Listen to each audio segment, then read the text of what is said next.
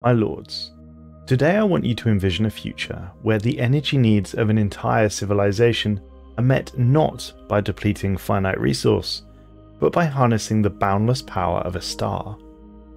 Today, we shall embark on a journey into the realms of speculative engineering and cosmic ambition as we explore the Dyson Sphere, a colossal megastructure that, in theory, could encircle stars, capturing their cosmic energy and reshaping the future of our civilization. Today we shall delve into the science, the challenges, and the sheer imagination behind this grand vision of stellar engineering. But first, we need to start with energy, or power. In the earliest stages of human civilization, energy was primarily obtained through muscle power, both human and animal alike. Humans used their own physical strength, as well as domesticated animals like oxen, for tasks such as transport, agriculture, and construction. This muscle power soon changed to fire, as humans realized that they could burn stuff. Unfortunately, the planet was made full of stuff that they could burn. Then, somewhat ironically, quite early on into our development, we realized that renewable energies, such as harnessing rivers with water wheels, was quite a smart thing to do, and as such, water wheel powered grain mills and air powered windmills began cropping up across the planet. Next came the discovery of coal and the Industrial Revolution that followed. Coal-fired steam engines powered machinery and locomotives, driving a massive increase in industrial production and transportation capabilities. The late 19th century saw the spark of electricity across Earth, quickly followed by oil and gas power plants, and then in the mid-20th century, nuclear power via a fission reaction involving the splitting of heavy atomic nuclei, typically uranium or plutonium. By the mid-21st century, we were beginning to rotate back to the renewables that we had started using all those centuries prior, although this time we had a new player, the sun. Solar energy had always powered the Earth, only now it would be harnessed by humanity like never before. Of course, the Earth only receives a small fraction of the sun's energy, and then this is further diminished by approximately 30% of that solar energy being reflected back out into space by the atmosphere. It's safe to say that there is room for growth for capturing solar energy, which leads us neatly onto the concept you're here to learn about, the Dyson Sphere. So the fundamental question, what is a Dyson Sphere? At its core, a Dyson Sphere is a structure that encircles a star, harnessing its energy output to benefit an entire civilization. The structure, whether it be a solid shell or a swarm of solar collecting satellites, would be constructed in orbit around a star, with the goal to capture and channel its energy output. The idea is not just a technological marvel, but a bold solution to meet the ever-growing energy needs of an expansive and advanced stellar society.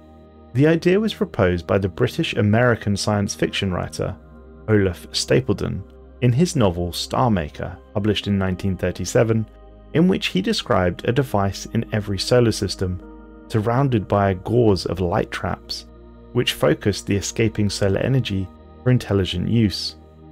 Several decades later, the physicist and mathematician Freeman Dyson was the first to formalize the concept of what became known as the Dyson Sphere in his 1960s paper, Search for the Artificial Stellar Sources of Infrared Radiation. Dyson theorized that as the energy requirements of an advanced technological civilization increased, there may come a time where the civilization would need to systematically harvest the energy from its local star on a large scale. He speculated that this could be done via a system of structures orbiting the star, designed to intercept and collect its energy.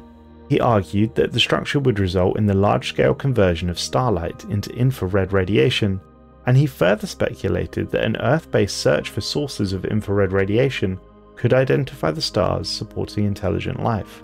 Most interestingly, Dyson Spheres are used as a direct example of a Type II civilization on the Kardashev scale. Nikolai Kardashev was a Soviet and Russian astrophysicist, a doctor of physical and mathematical sciences, and the deputy director of the Astro Space Center at the Russian Academy of Sciences in Moscow, and also the creator of the Kardashev scale.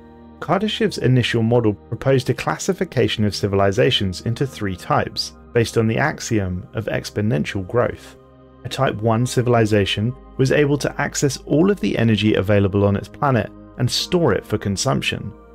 Hypothetically, it should also be able to control natural events, such as earthquake or volcanic eruptions. A Type 2 civilization can directly consume a star's energy, most likely through the use of a Dyson Sphere.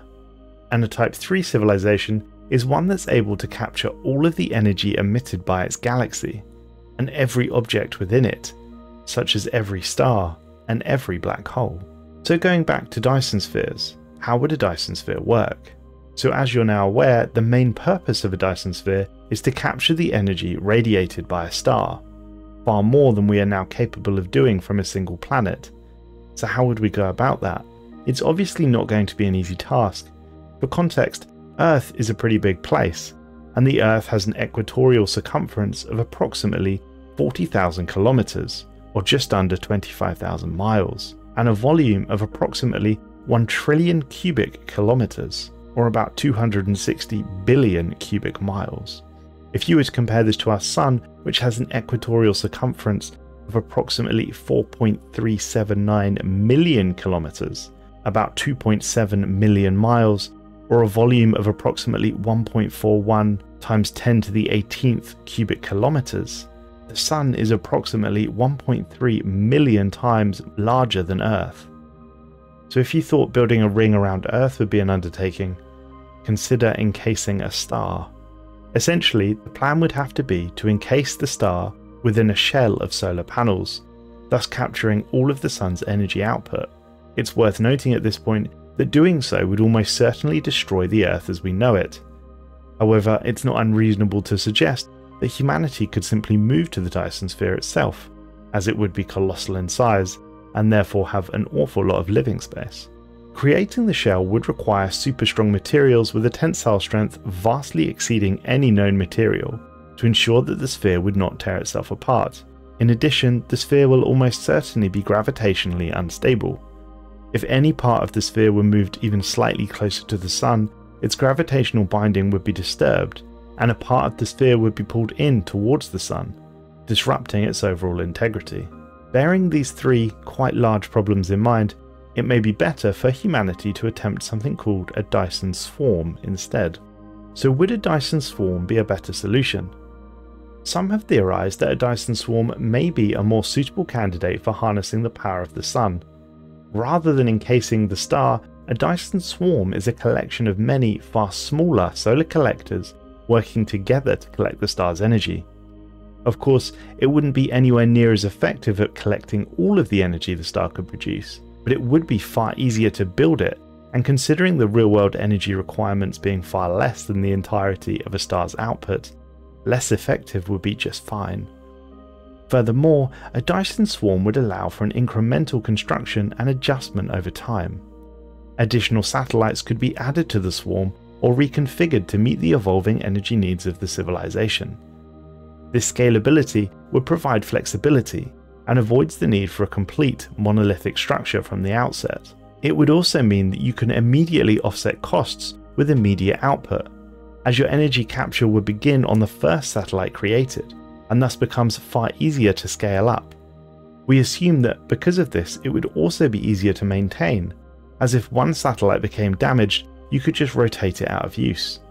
Finally, and potentially more important for humanity, it would mean that we could still live on Earth, and we could have the swarm occupy a proportion of the solar system well outside of our field of view from the Sun. In theory, we could continue to use the solar collectors planet-side as well, although given the efficiency of the swarm, it probably wouldn't be necessary. So finally, what are we going to do with all this power? Well, we build some really cool space stuff, and this can range from all sorts of things, from a Matryoshka brain, which is basically the universe's largest ever computer, powered by stars, to something called a Nicol Dyson beam. This is a solar cannon capable of harnessing the power of stars into a laser, which is almost certainly capable of destroying planets, and who knows what else. Megastructures aside, perhaps we could even use it to power Stellaris spacecraft and explore the wider galaxy, although that may mean that we have to construct some pretty large batteries. Who knows, the possibilities are indeed endless.